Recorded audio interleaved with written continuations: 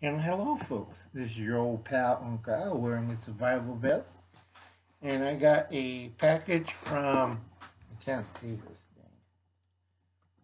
Get the stronger pair of reading glasses. Okay, we got a package from Elizabeth, Common Sense with Elizabeth. Ooh, wow. What kind of items did we get in our for this box? And what did she send us?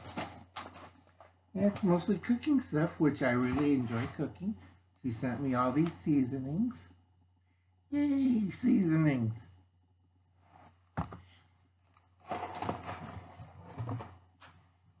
And then she sent us the Simply, Tastely Simple, Bountiful Beer Bread Mix, which is really good. One bottle of beer, make your bread.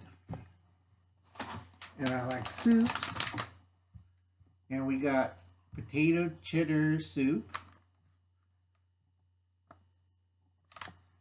Now let's see.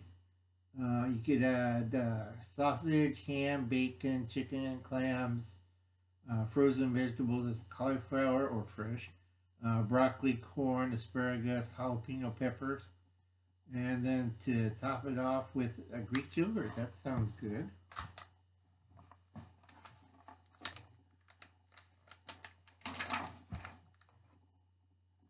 And we got Mexican style corn chowder.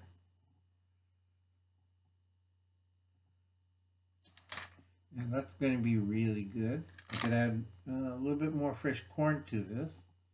And then chorizo, ground chicken, ground turkey, shredded cheese, chopped jalapenos, cilantro.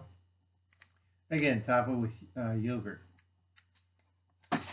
Shirley, thank you very much. Common Sense with Elizabeth. Back together.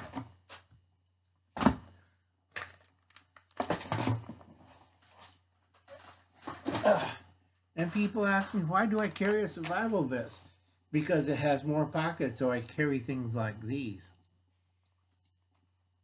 And I got like a cigarette lighter. Yeah, stuff. Where did I put it? I was just using it. I have a lighter. Here's my Fire Up Friday. Okay, and then goes into the survival vest. If you got shotgun ammo, I got another pocket for that. So, like I said, with the ordinary fishing vest or hunting vest, you know, plain, you look like some guy going fishing. If you see me, you don't think he's like, that's an active terrorist. No, it's an old guy going fishing. You know, it's not camo or special forces. It look like, you know, a tired old guy walking around.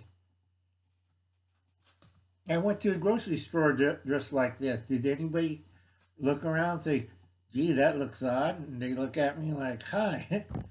And I might go fishing this afternoon with my nephews. They don't care. No, it's not tactical. You don't see anything strapped, but, oops, you can't see that. I sewed it in a little pocket.